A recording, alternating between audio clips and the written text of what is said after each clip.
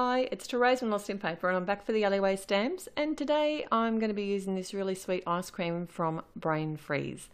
And I want to alter the image. I want to make it look like the ice cream's actually being dropped. So to do that, I'm only going to partially stamp the image, and I have a post-it note with the sticky side facing up, and then just roughly working out which way my ice cream's going to be on the card, and then pick up the post-it note on top of the actual stamp.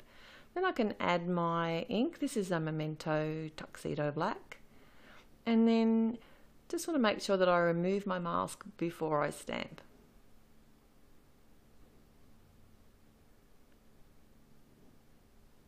So once I've stamped my image, then I just got a pencil and drew in, the bottom of the ice cream, and then took my Copic multi-liner. This is a 0.5, and I just add a few little drips of ice cream. These come in the same set as well. And then before I start colouring, I'll just make sure that I remove any of the pencil marks with an eraser. Today I'm going to be colouring with my Prismacolor pencils, and I'm going to do some really simple colouring and blending with my Gamsol. And if you want to know what colours I've used, they'll be listed over at my blog, and the link will be in the YouTube description below. And once that's all done, I'll be right back with you.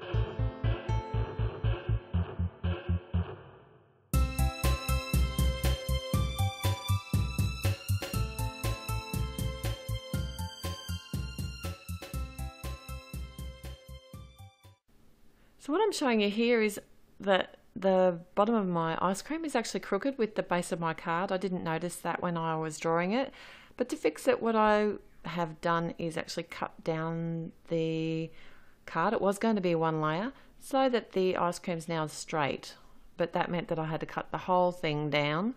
And what I decided then was I thought it looked really pretty with a green card base, and this is an American Crafts card stock called Mint, and I'm just using my stamp runner to apply some dry adhesive to the front of my card.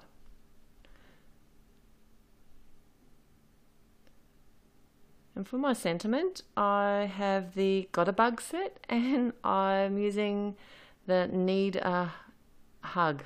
I thought, if I drop my ice cream, I know I'd need a hug. I just love ice cream. And I'm loving salted caramel ice cream at the moment. I don't know, I used to be a vanilla girl, but now it's salted caramel. But I've decided to go with the embossed white sentiment on black again. I know I'm doing it again, but I just really like the way that it pops, and for a clean and simple card, I thought it would work perfectly.